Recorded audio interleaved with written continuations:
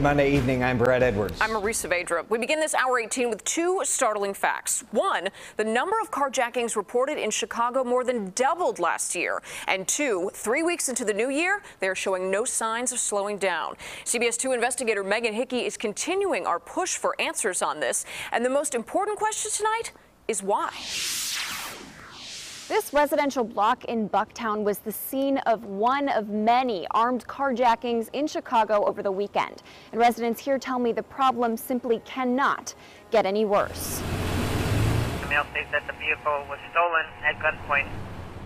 It's one scene of at least 4 confirmed carjackings in the Bucktown Wicker Park area over the weekend. Unfortunately, Bucktown Community Organization President Steve Jensen tells me that while carjackings have been on the rise over the past year, the level of frustration is something I've not seen before. It's bad, but now it's worse than bad. While the area's aldermen have taken heat on social media, Jensen believes they're working hard and the ire is misdirected. There are no consequences to putting a gun in someone's ear, stealing their car, and joyriding around for 3 hours. Or at least not severe enough, in your opinion. Not severe enough at all, unfortunately. And that's what's going to have to change.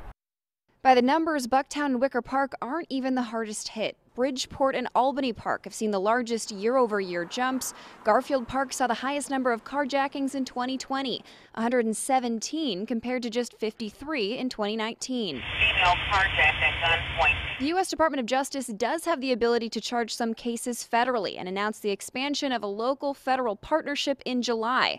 But today, the Northern District was unable to give us hard numbers for cases they've charged so far due to the federal holiday. But it's something the city's Public Safety Committee will be discussing on Friday, where they've asked representatives from the Cook County State's Attorney's Office and the Cook County Circuit Court to appear and answer those important questions. Aggravated carjackings are punishable by 6 to 30 years in prison in the state of Illinois, but the bar for prosecutors to prove it is very high.